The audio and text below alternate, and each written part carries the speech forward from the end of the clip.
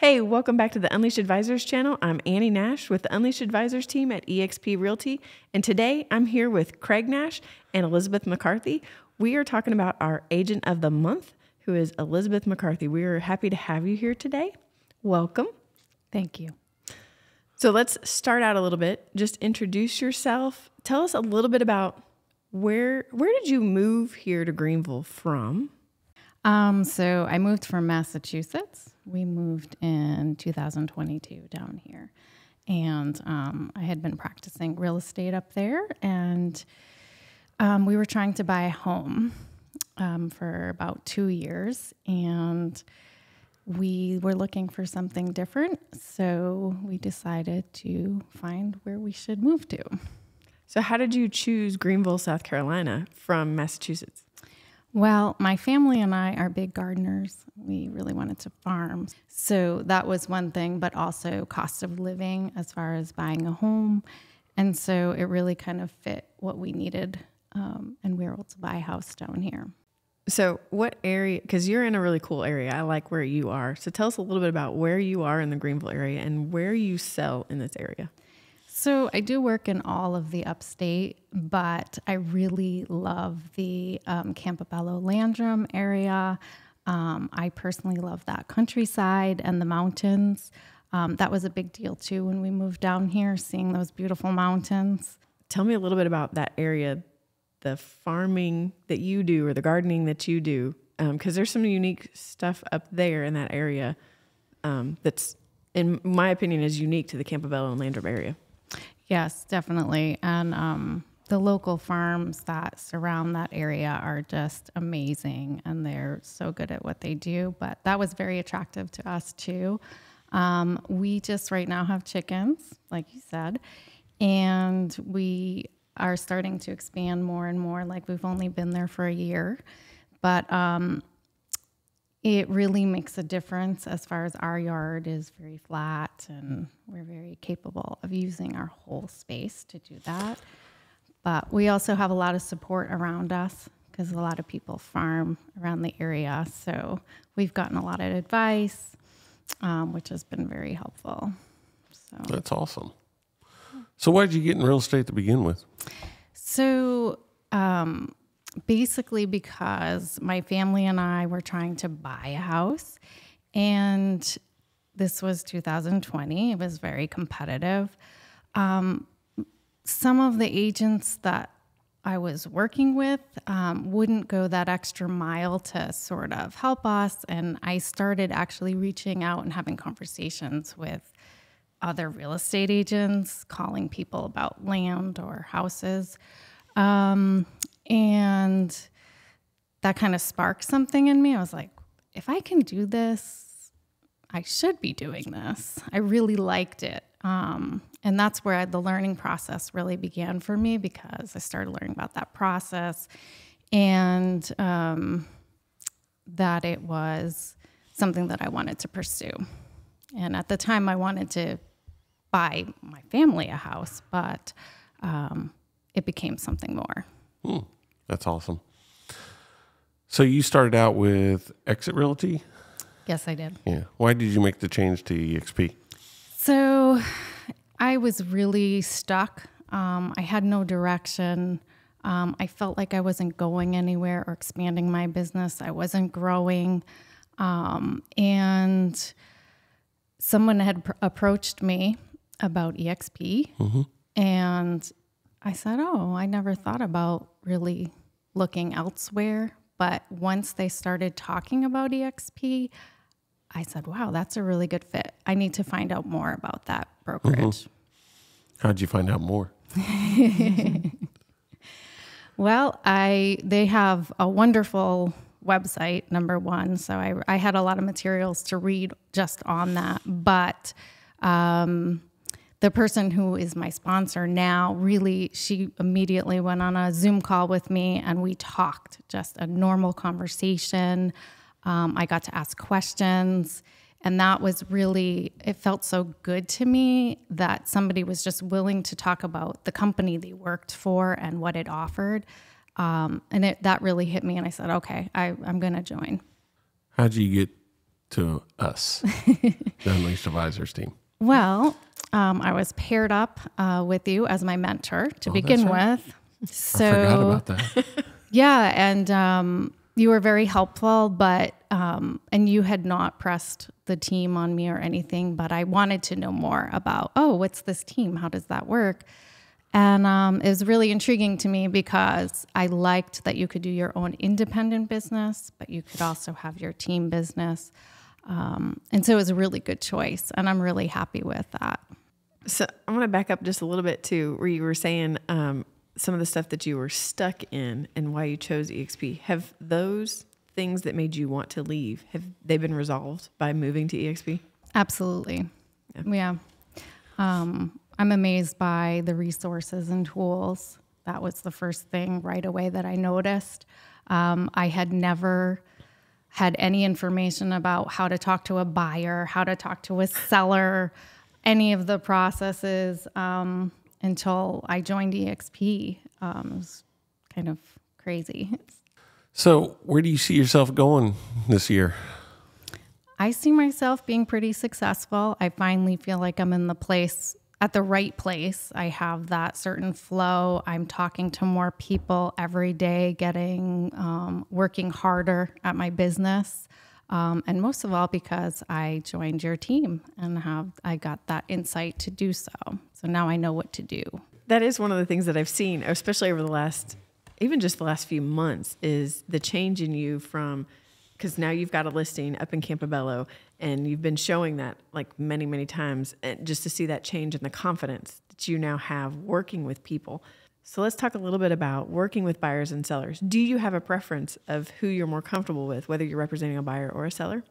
It's funny because at first I thought, I only really like working with sellers, but I feel because of how it took so long for my family and I to buy a house, I think I can relate much to buyers. So I do enjoy working with both because I know how it feels to be frustrated in the process, to not be able to find a house, to deal with mortgage or whatever those issues that arise. So both now. So one of the things that we kind of strive to do is become part of our community that we're in. And I know that you're striving to do that. And tell us what you're kind of doing with the community as far as your dance teaching and your... So, yeah, I find before, even though I was involved in that community, I wouldn't reach out to people and strike up conversations. But now I am. I feel much more comfortable doing that. People are always wondering about real estate, even though they have some kind of attitude about it. They really do want to know. And now I find once I say, I'm a real estate agent too, not just a dance teacher or whatever, they'll ask me questions. And I finally feel I can answer those questions. I'm more educated. So that's built my confidence too. So the other thing I want to ask you about, what is the one thing that has kind of surprised you about in your real estate career so far? I think the amount of work that it takes, the amount of hours and just staying consistent in your business every day, having a certain mindset is huge. And every day now I start off with that mindset, and that changes everything. And then staying consistent with my time blocking, time management. It's really, really hard especially when things come up in life, right? Sure. Life interferes with everything. Yep. But just staying on that track and really being diligent about doing those things every day. Yeah. That's the one thing that most people don't realize about real estate is the hard work that it takes to actually be successful at this career. Mm-hmm. So the sooner that people learn that and get over that, then they can move their career down the line. So, and it was one of the things that we were talking about earlier about, because you're a dancer, or you teach dance, but other agents make this look easier. People a lot of times think real estate is easy, and it's a lot like dance. It takes a lot of practice, a lot of hard work, a lot of behind the scenes to make it look easy for the people looking in. They don't see all the hard work that goes right. behind the scenes. Definitely. I think definitely people have that opinion, and it's really, I think that's maybe with any business too, you know, to be successful, you really have to put the extra time and energy, effort into it. It doesn't just come naturally. People won't just flock to you and say, I want to buy a house. Right. It really doesn't happen that way. You really have to work hard at it. So since we're talking about dance, tell us a little bit about what you teach and where you teach. Okay. I teach mostly contemporary dance right now, which is a more modern form of dance. I teach at Manual Arts in Inman. And right now I'm just doing one class. I've taught over 20 years. So it's kind of becoming something where I love doing it, but I'm also more focused on real estate right now. So I'm glad I can still do it, but I don't know how much further I'll continue. Okay. But I love working with kids. So what age group do you usually work with? So my class right now is age 8 to 12. Most of them are about 10. So Yeah, that's cute. I do love teaching younger kids as well. In my previous studio up north, I was teaching preschool aged, heavily involved. I'm also a preschool teacher. So The more we learn, yes, you do I little probably bit of- didn't mention that, but No. yeah, I also worked in a Montessori school for many years. So, and I had my own Montessori business as well. Really? I did Yeah. not know that. Yep, for the last few years. That's why I like doing these podcasts. We learn more about people. And I know. I love it. I think that's too why I like real estate, because I like that education part of it.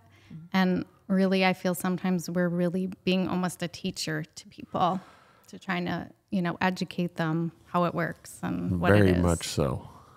95% of the people do not know how real estate works or how to even start the process of buying a house or even selling a house. Yeah. So Absolutely. it is very much time where we spend educating the buyer or the seller to get them from point A to the closing table.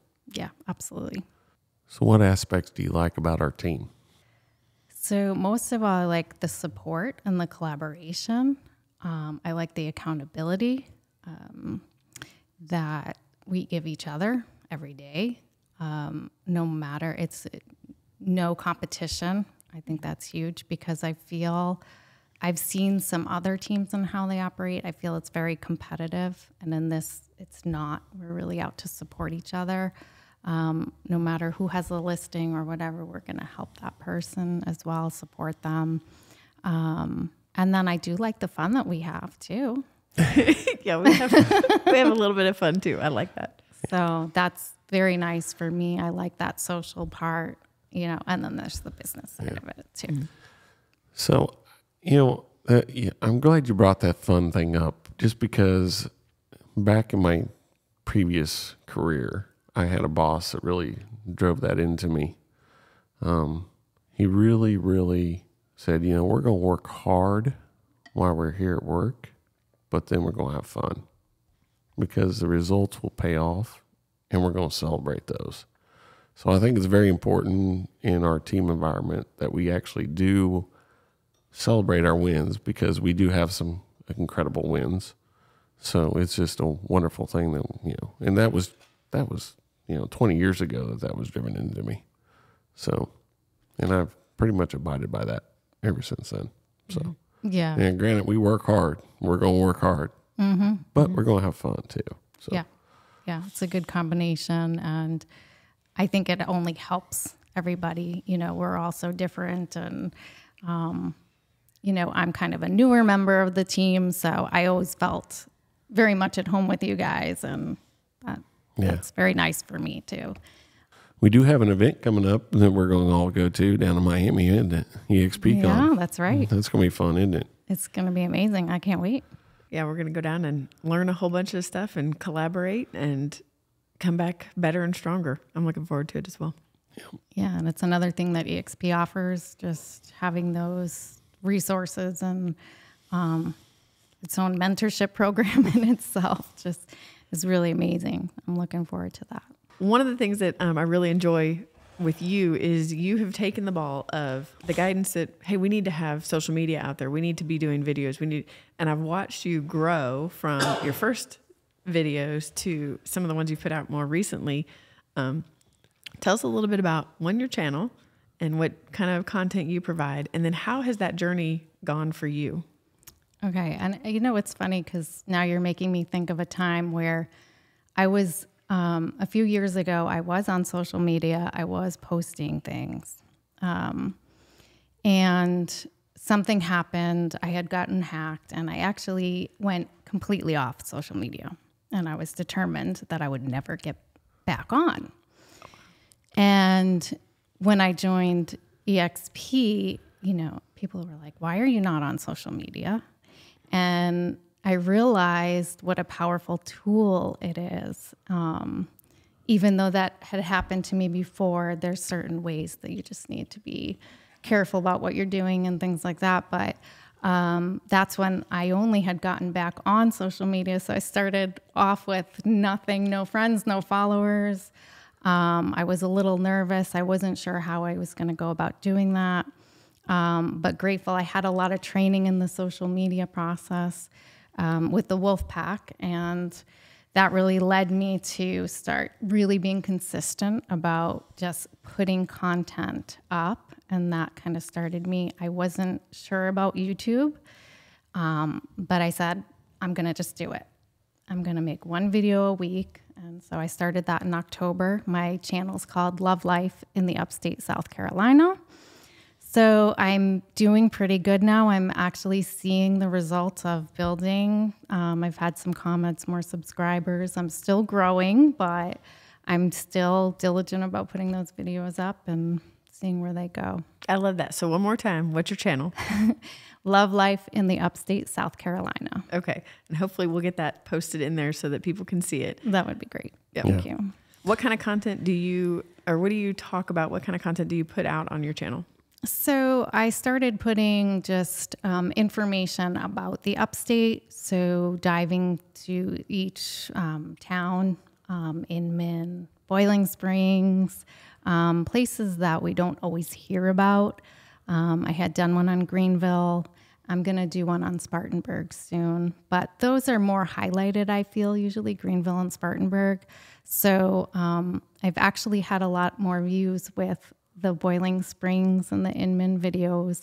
And I think people really wanted to find more information about them. Mm-hmm. So I have that. And then I have some mortgage information, negotiation, things like that for buyer process. And yep. You've got a lot of really good content. So if anybody's curious, they can go to your channel and check it out. Yeah. Subscribe and like. Yes, please. We're always about the subscribes and likes. And comments. Comment down there as well. Yes. Share it, all the stuff. So you talked a little bit about mindset a little bit ago. And I'm a big mindset person. I mean, my morning routine's pretty set, and I go through it every day. So tell me a little bit about how you get your mindset right to be in real estate. So this is really interesting because I always kind of had some sort of practice, but it wasn't very involved. And then I was in a car accident, and a lot changed even for me at that point because I had to work through some things anyway in my own life and how I was trying to heal and rest. So that's when I really started being so diligent about the first thing before you even get up out of your bed is to be grateful, be thankful. And that really has changed just doing that in 5 minutes time. Even if it's thank you for my sleep, right? Or I'm still breathing, it can be very general. I mean, it's so true, right? We forget about that, right? We forget, oh, wow, yeah, I'm still breathing. I'm fine. Even if we're so tired, we don't want to get up, right? Because I'm not anymore a morning person, so it's very hard for me to get up, but starting my day that way has changed, and I'm able to get up easier. And then I do meditate in the morning. Mm-hmm. I find that if I don't start my day that way, 15 minutes meditation, the whole day is different. Yeah. So I can attest to that as well. And I've seen that change in you since your wreck. The positive outlook and I don't know, you're more vibrant and ready to go. And so thank you. We actually drove by there today. Oh, yeah? Yeah, they still haven't fixed the sign. So They haven't fixed the stop sign. Yikes. we're driving and I'm like, I don't know where we are. Google's telling me where to go. And Craig's like, oh, hey, that's where Elizabeth wrecked. And I was like, oh, okay. Yeah, they have put a new fire hydrant They in put there. in the new fire hydrant, but yeah, I plowed over the stop sign and that's, I was going to say, wait, let's back up a little bit. You didn't intentionally plow over it. Somebody came and hit you and caused you to do it. This was not your fault. No, it was a crazy scenario because my car was pushed up, that hill and ran over that stop sign. But, this is a 4-way stop. Yeah. So the fact that they put that stop sign back up, I was thinking this is actually more dangerous because these cars are going the other direction. Yeah, it's kind of funny. Yeah. No, I like the part about gratitude because I'm gratitude's an attitude to me. So, I mean, if we operate in the attitude of being thankful for things, and things will go a lot better for you than they would have if you don't. So. Yeah, definitely, and it changes your reaction to problems or situations that come up in your daily life. There's always going to be contrasts in your life. There's always going to be things you're going to have to deal with. It's just how you deal with them, right? And that makes a difference. And I find I'm less, not that I'm an angry person, but if something happens, I kind of can roll with it a little bit easier and take a step back. And so, yeah, I think that's a change. Just Yeah. It makes making the phone calls a little bit easier too, just because you're like, hey, I have an opportunity to make a phone call now versus, I got to make a phone call. Right. And actually, that's a good point because I remember when I first started on the team, I was like, "What, you want me to make phone calls?" And I'm like, "No, I don't want to do that. I don't. I like talking to people, but not people I don't really know. It's hard to get on the phone with somebody. Sometimes people just hang up on you, you know, whatever. But now I feel like, hey, you know what? I really need to touch base with these people. I'm going to make that phone call, and I don't freak out about it. So. Yeah, that's an awesome thing right there. I know you've your activities really picked up lately.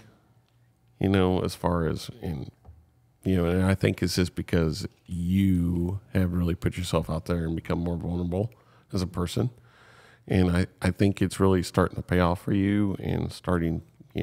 You all of a sudden have like 15 people you're working with. Yeah.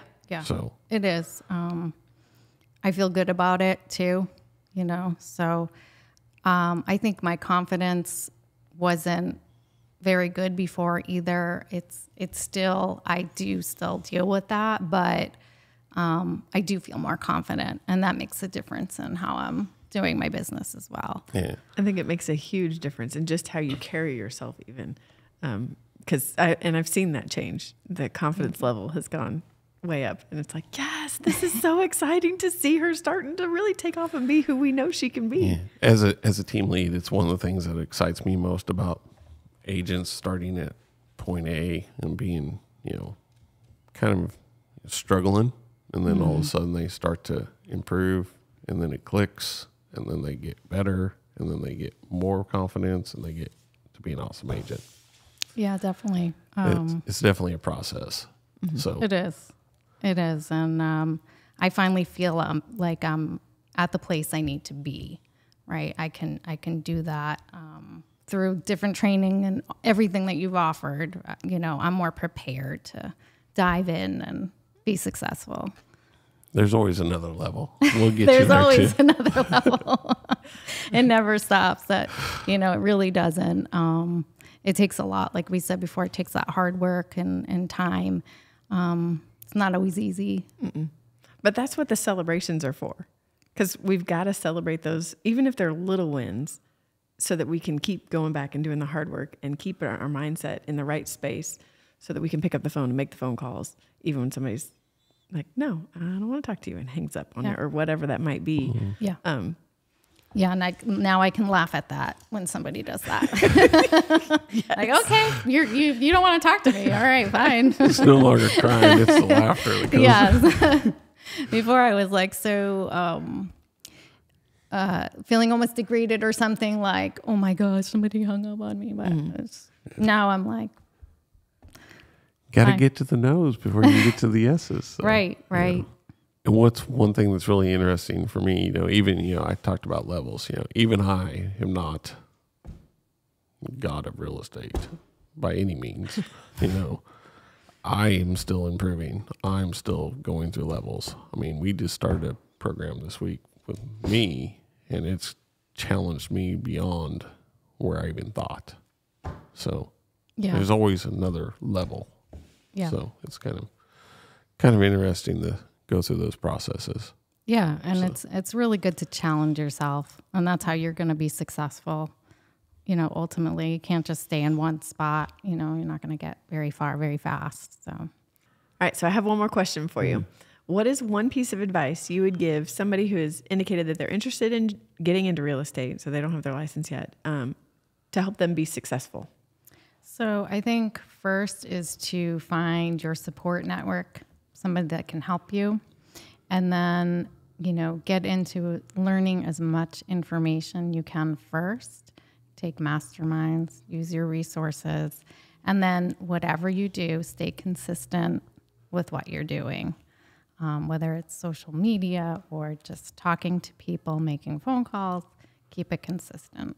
I think that's good advice, because the consistency is what's going to create consistent results as well.